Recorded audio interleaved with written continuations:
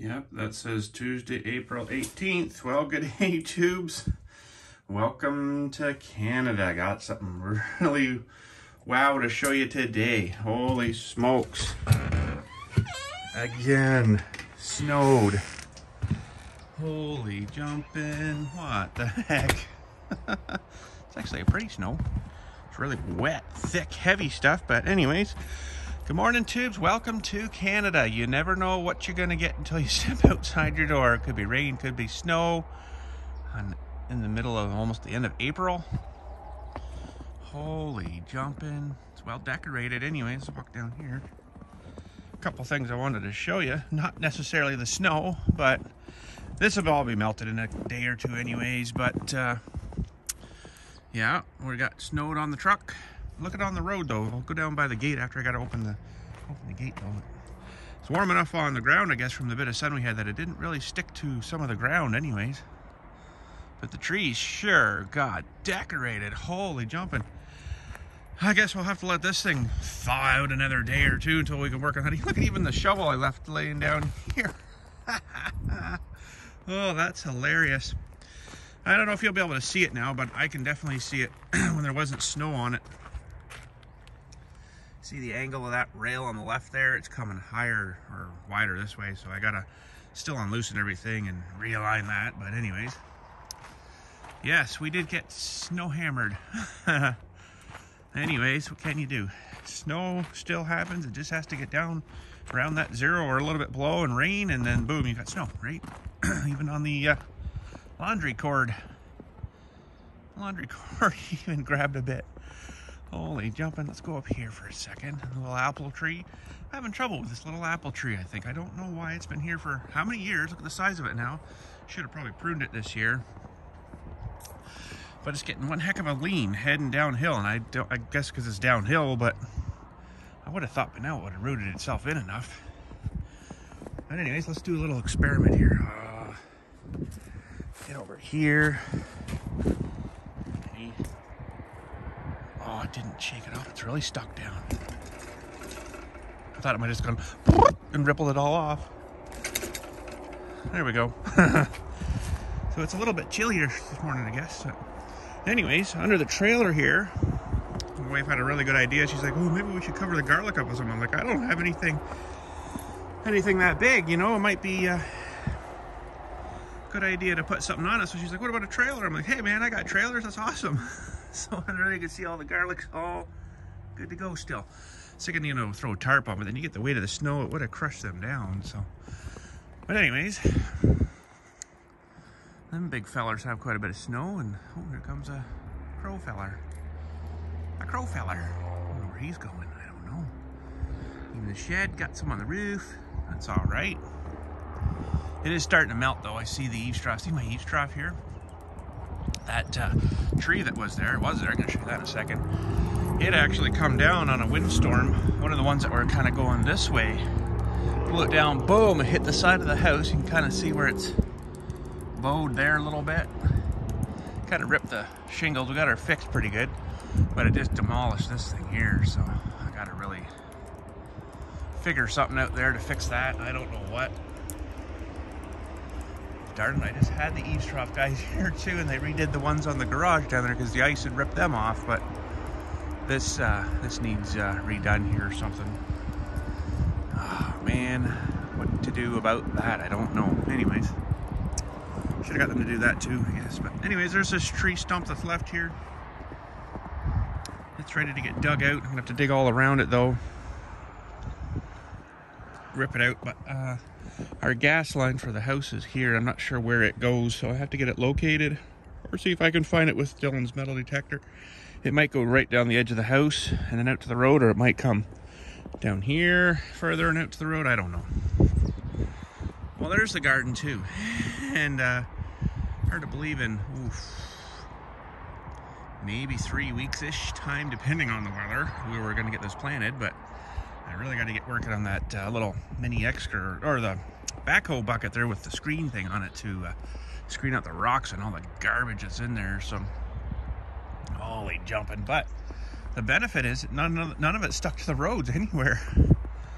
So I got no plowing to do. Well, that's all right. I don't mind that. Done enough plowing this winter. And that would have been maybe 2-3 inches of snow, so barely anything on the roads. But all the roads are clear, which is nice, so I don't mind that. Anyways,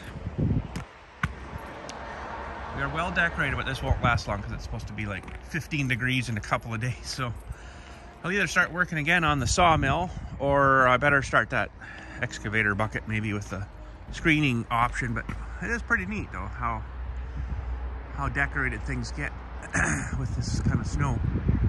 Oh, see, it's already starting to fall off. Oh man, yeah, she's starting to go. It's gonna warm up today, and then this will all be gone by later. So it's actually got a little bit of shade under here, where it's way brighter over there, but then over here it's kind of more shaded under the snow. That's kind of cool. But anyways, over here, I did move some stuff against this hedge and put it on some skids and stuff here, although the one looks like it's come off the skid. The cultivator is such a hard thing to put on a skid or anything. I just don't want to leave it right on the ground. But it's still having problems by the looks of things. It fell off the skid. Oh man, and there's the big tractor that's never moved and probably never will. My stepdad's trailer. And this is the little platform he made, and I've got the sides for it down in the garage there. It's like a little box thingy that goes on a 3-point hitch. And there's one of his old plows and my disc, and most of this isn't my stuff, believe it or not. The loader off his 135 Massey Ferguson. So the only thing that's really here that's mine is the disc. This is mine too, I guess, too now, but he said I could have that plow, but I don't know what we're gonna do with that. But anyways, it needs points on it real bad. You can see how dulled off the points are. They should be nice and sharp. It's kind of hard to see that, but they're not the greatest. So anyways, and I guess the only other thing over there is mine is the mixer. Yeah, well, in behind that container is my plow. It's basically the same thing, only let's go have a quick look at it. It's got sharper points on it, so they kind of dig in a little bit better, although I don't really think it makes a whole lot of difference. All depends on your ground, I guess. But so that's where we're going to be sawing eventually. Oh yeah, I can see that rail is really bent too. Let's see if I can zoom in here on it. It's not bent, I just got to readjust them again before I tighten them down. I didn't measure it, so. But yeah, anyways, so everybody thinks, man, you got so much stuff. Most of it's not mine. You know, all that stuff over there is mostly his, and he needs a place to store a bit of stuff too, right? He likes to have some fun, so. But anyways, there's the old blower. That's probably gonna go for scrap, although maybe I'll hang on to it, I don't know. That's my little box blade, which I think I've only used like twice. I think I've loaned it out, and people have used it more than I have. But anyways, I like the machinery stuff, you know, like the 2 ends in here and the 0 turns in there.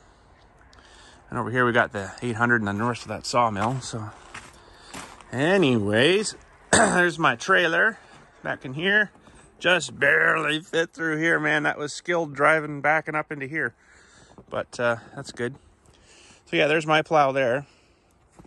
And let's see, the plow points on this one are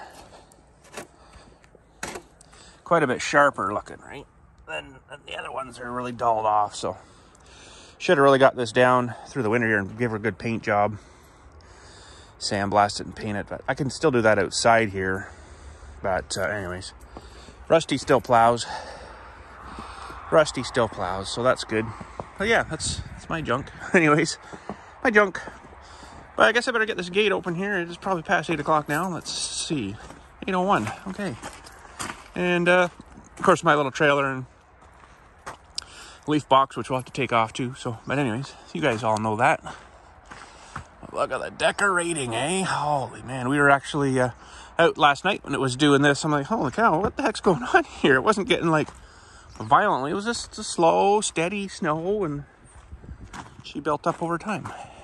But anyway, so there's the start of the sawmill again, and I got some work to do on that. I think what we're gonna do is fire up my impact gun and get that going. I guess I really should have leveled all these blocks first. you know, put a string and then level it, but we'll get her figured out. But anyways, that's it for today. You want a cold start before we go here? It's not that cold out, but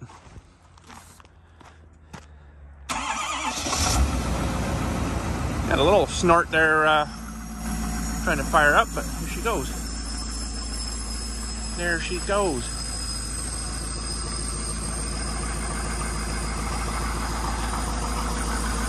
Nice growl out of her, eh? Nice growl. It does a weird change here. Let's see if it does it. It'll kind of get a little more growly, I think, or maybe less growly. I can't remember now.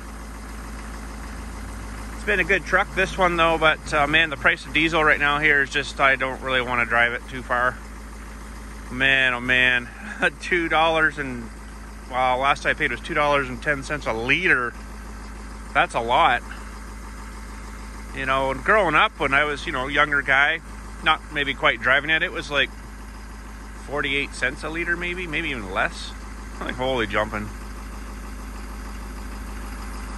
Anyways, so I got to get opened up here, and looks like I don't have roads to plow, so that's sweet. I don't mind that.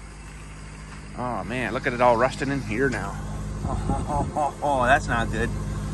That pipe will rust from the inside out, maybe. Uh-oh.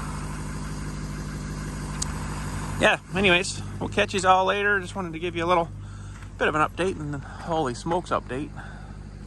Holy snow, hey? I'm gonna live in Canada and move to Canada. Man, you better bring some snow clothes.